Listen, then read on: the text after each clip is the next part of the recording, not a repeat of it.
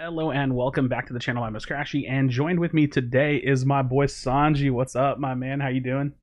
I'm doing good, dude. How are you doing? I'm doing very well. Thank you so much for joining me with this little VOD review that we're doing. So this is actually the final match of the grand finals of the Summer Showdown, and that was Ultimate Esports and Spragels putting this one on. So a really, really cool format.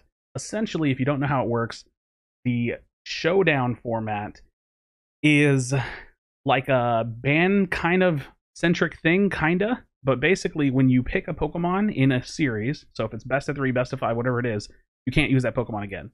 So you're only going to see teams being able to use the Pokemon once. What do you think about this format, Sanji?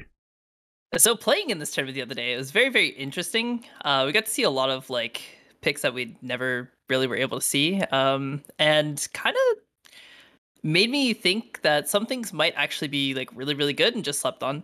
Yeah. So it might be interesting for future competitive play. I think so I played in it too. I didn't get super far in the losers bracket, but I played with like a pickup group, and I felt the same thing. The cool thing was creating comps that had like a purpose outside of just being the strongest thing in the role, right? Like one of the games we played, we just pulled out full rip comp. Like right out of the gate, we were like, yeah, we're gonna just run full rip comp, we're gonna execute it. Like it's not even like necessarily the thing that's sitting at the highlight, like the high point of the meta, but we just pulled it off. So let's go ahead and roll this. We're going to watch, again, this is the final game of the grand finals, so a lot of Pokemon are already out of rotation. We don't even know what they are. I mean, I could maybe recall some of the games, but we really just wanted to take a look at the deepest game in this series to kind of see what is left and what kind of comps they pick. At this point, you can assume maybe some of the supports are out, maybe some of the like the high tier, like S tier picks are gone. And yeah, this is interesting. I just see Slash on Crustle, and he's running EXP share, and it's weird, right? It's so bizarre. It's so strange. Just tune on Garchomp even. Yeah, it's really, really so strange. It's so weird. And that's the thing though, like you do when you get this deep into like a tournament series where the Pokemon disappear, you can't use them anymore. You gotta start picking out the B and C tier Pokemon. So all right, let's take a little snapshot. Let's pause real quick and we'll look at this. So we have Black Hand's comp that is Crustle like as the tank, but he's got EXP share. They don't have a support. Neither team has a traditional support in that sense. And honestly, when you look at these, it looks like such a solo queue game. Like it looks like you don't really know where everybody's going unless you know who they are. But I will say it's kind of surprising to see Cinder and maybe even Greedit make it this far. And as far as Black Hand's comp, even the Zeraora. See, the Zera is interesting to me because Overlord's played that in scrims against us, and he likes to pick random things when he gets bored. And so he picks Zeraora. So interesting. I'm curious to see how this is gonna play into the Azumarill top lane, or maybe it's Potato actually, because they're both top laners. I'm not sure. Did y'all run it? And this is just me speaking from experience, but did y'all run into like a ton of 2-1-2s during this? Yeah, a lot of people. Even when we played IX was playing 2-1-2 as well. Yeah.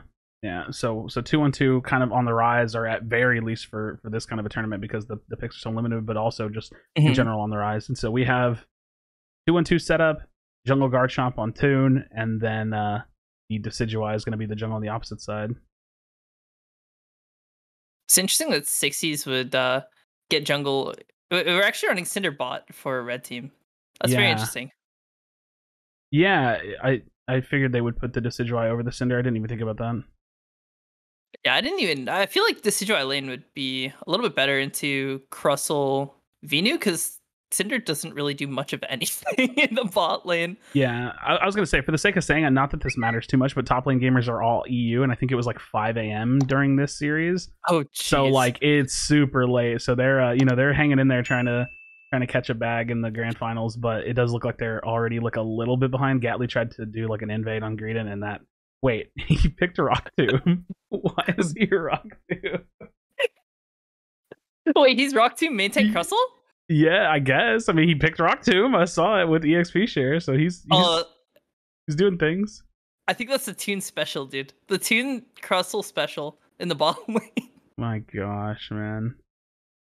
Okay, well, I don't know what happened in top lane. Overlord came back and shredded, geez, but they're getting some stacks in at very least. It looks like, maybe, if they're running attack weights. Yeah, I think the Decidueye is getting stacks, but not gonna lie, top lane gamers, they're kind of just feeding at this point. a little bit of feeding, but they're kind of just like trading the EXP back. Mm. And Azumarill, what do you think of Azumarill right now? Because I guess this gives us like a little bit of an opportunity to talk about like meta and strength viability of characters too. So, Lakoding absolutely hates when I play Azumarill jungle. I think it's busted. I think it's so insane, this patch. It just does so much damage, and I feel like, unless you pick, like, I don't know, Mage 9 or things like that, it's really, really hard to kite it and stop it from doing things. Interesting. So I could very, very good. see it. I could see it doing well in jungle just because of the fact that like you want to get a character like that ahead. It's also very, very good in top lane. It's very good in top lane as well. Yeah. This game it's so weird because I feel like it's hard to break down this game a little bit in a weird way because the picks are so like random feeling that I can't see like a clear goal from these comps other than just like traditionally trying to being stronger than the enemy team, right? Like they're so far removed from like building any type of particular comps that like I don't know how well thought out, like a game 4 showdown format comp would be. So what's interesting about like I'll be honest, both comps at this point are kind of like, it looks like they're trying to do the same thing, right? You have your dive plus peel for your backline characters, right? Like Pikachu, Venu have peel from I guess the Rock Tomb Crustle. Yeah. And the X-Scissor, right? And then, Toon on the Garchomp can dive, Zera can dive. And then there's also like the other side, okay, you have Azumarill and Sword who can dive. And the Greedent can use its abilities to peel or dive as well. And then you have 2 like big damage threats on either side. So it's not in theory, it's not terrible team comps. Yeah. No, I mean it's like it's a little bit balanced, right? Like they're not going to pick something that I think is like terrible or anything. Top lane gamers, they got the steal on the Dread, but they got taken out, so the EXP is not really in their favor at all. And we can see the score leads still in the hands of Blackhand. But I'm excited to see like what these team fights look like when they get a little bit more flushed out. They get their Unite moves. Also, just for the sake of saying, super cool that we can actually see the Unite moves on the spectator client. This is like the first tournament I think I've watched or anything with the like updated spectator client, so that's pretty cool. Yeah, I just noticed that was my biggest issue with the whole Worlds event. When I'm spectating it, you just can't. You have no clue. Unites. Yeah, you just have no clue what's going on. It's crazy. Yeah, I don't know. This game feels like really scrappy. Like I feel like people are fighting a lot. Oh yeah, Galu's just going in here, dude. He's just going for it. Greedent, this is the great thing about top lane gamers comp, in my opinion. Like they have 3 characters that can just do that, and then they have Decidueye who, well, not in this scenario, but yeah, we'll hopefully be able to sit in the back lines and just like snipe and poke at him. Yeah, they should be able to like stay safe, and then they have Cinder who can go mid range and. Do you feel like it's a good idea like running Decidueye and Cinder? Like I don't know that I would. Again, this format is like not something that's been practiced a lot, right? Because it's kind of hard to practice this format. But even if you knew you had to pick like some ranged characters, I don't know what all they've used as of this point of the series, but Cinder Decidueye feels like a tough one to try to like keep alive and peel for. Like someone's gonna die really fast. I don't think it's terrible, but I think you need to have if you're gonna try and do something like that, the Decidueye has to go bot lane. And the Cinder goes jungle, and then you have to have like a Wiggly, LD, or a Hoopa. One of those 3. Or a Blissey. So you have to have one of those 4 characters in order to make that work, I think. Which, assuming they've already probably used them. I wonder like what mage picks were available for top lane gamers on a game 4. Because like it would have been interesting just to see them pick like again, most of anything I spit out here has probably already been played, but like anything like a Cram or an A9, like something that brings like a little bit of CC to the table, or like could kind of act like a form of peel in itself, as opposed to running like 280 carries. Yeah, I would have loved to see a Cram over the Cinder, to be honest, on top lane gamers. If Cram's still in rotation, of course. Yeah, I was gonna say we could probably both expect that it's not. Granted, this is in tournament mode, so I don't think they have like emblems available, so it's not like that full like CDR Cram build is like dominating in this particular event, but still Cram's just like in a pretty decent spot right now. Yeah, the Surf Cane Cram. I'm surprised during the whole tournament we didn't see more Cram lax. The original season 1. That's funny you say that. The group that I played with, we played a lot of Cram lax for this event. It's very. I feel like it's still very, very good. It's the early game is so incredibly strong. We played against a couple teams that were like executing like 1-1-3, and we just put Cram Snorlax bot, and oh, that's a nice snipe. That was good. 60s. I see. I love that. I love Rotom whenever I play Garchomp because it is so good to like easily pull it away and kind of secure it for yourself, but not if it just gets sniped. So This is why I like Tree. Speaking of Tree, I saw no one playing Tree this tournament at all. But Tree kind of feels very, like very insane. Kind of feels like it'd be like a nice game 3 pullout for like main defender. There's so many top lane options. It feels like, at least for a tournament like this. Like if you blow through, you know, like Serena, Machamp, Lucario or something at minimum, you can go into like a Trevenant or something like that, or like a Slowbro top lane if you want to run that and like a Blissey and go like come out of the gate with like a heavy comp. But yeah, I don't know. I definitely figured Trevenant would get a little bit of play in like the defender role. Yeah, I feel like there's honestly, if the core 3 top laners that you mentioned already, Serena, Machamp, Lucario, if they weren't so like insane, you could see so many different picks up in top lane, I feel like.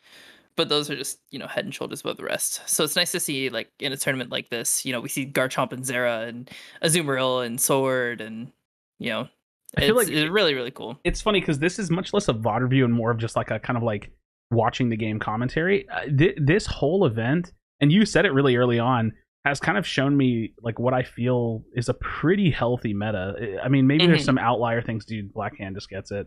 I wish we had like a little bit of a better camera view to like see the pit more there, but yeah, we saw 60s pressing the ult button and dying. Just getting domed by Elo. So dang, dude, that was a pretty decisive game. I mean, looking at their comps, the Zera alone makes me feel like that the top lane gamers comp like really couldn't stick it out there. Like I don't know, a comp looked like it was going to be a little outclassed. And Zera's actually really strong too. Yeah. Zera's like really, really strong with the United 9 now.